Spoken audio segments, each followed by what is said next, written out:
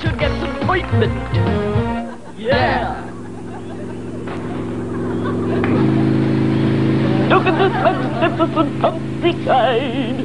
It's wonderful to be heading off once again to the charming little seaside village of West Pimple for the annual Fat Tasting Festival. Oh, yes, I have very fond memories of West Pimple. It's where I had my first hawk. Don't forget that in a hurry. I dare say. Well, first off, we're going to visit Sir Rowley Poley-Pudding and his lovely wife, Marjorie Poley-Pudding, because, of course, they run the largest fat farm in Pimpleshire. Oh, excellent, lovely. That's it, boy. Go on, get around behind. First thing, every morning, I get up and I have to round up the fat for milking. You've got to milk the fat early, you see? And then it all goes to a huge fat vat, which we send off to the city. I say that's a nice big fat you got there, Rowley.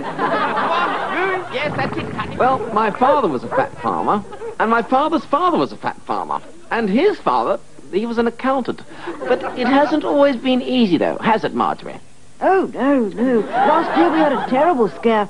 Almost lost the entire herd to fat and mouth disease. Now, we were going to be cooking up some lovely deep-fried battered fat for our hosts, Mary, Rowley and Marjorie. But unfortunately, they've all suffered massive heart attacks. Yes, so out of respect for their memories, we won't be eating anything for 5 minutes. Oh, dear, but I just greased this pan. Oh, well, waste not, want not.